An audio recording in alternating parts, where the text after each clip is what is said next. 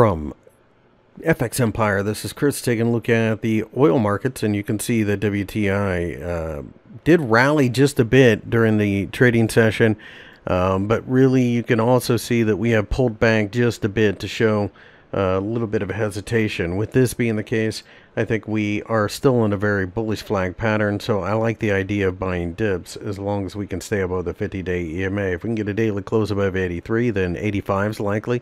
Possibly a run all the way to 100 in both of these markets. Looking at the Brent market, same thing over here. Nice flag, measured move. A break above 85 could open up that move. As long as we stay above the 50-day EMA, I am bullish of this market, and I like the idea of buying dips.